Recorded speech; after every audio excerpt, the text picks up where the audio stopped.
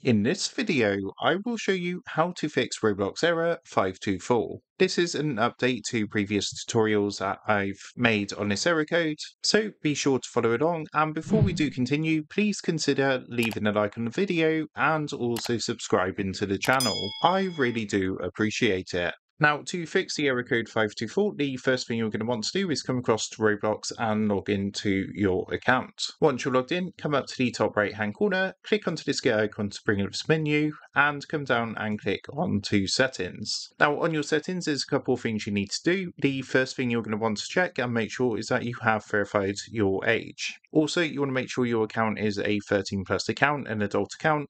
And if it is, just make sure that you have verified your age. Another thing you need to do is come over to this menu on the left hand side and click onto privacy and content restrictions. In here, what you need to do is go through each of these options and make sure that each option is set to everyone where it's applicable. So for example, if we click onto communication and then experience chat, you can see we got some options for everyone or no one. What you want to make sure is these are both set to everyone, and then you want to come to the next one for party, make sure this is set to friends or everyone, and then you can go back and go through the different options. For example, visibility and private servers. Again, you want to make sure this is set to everyone, and just keep doing this until everything is set to everyone. Now, by doing this should resolve the error code 524 on Roblox and allow you to now join experiences without having the error code come up. So that is how to fix Roblox error code 524. With that being said, I hope this quick tutorial did help you out today. And if this did help you out, I would really appreciate it if you was to consider dropping down below the video, leaving a like,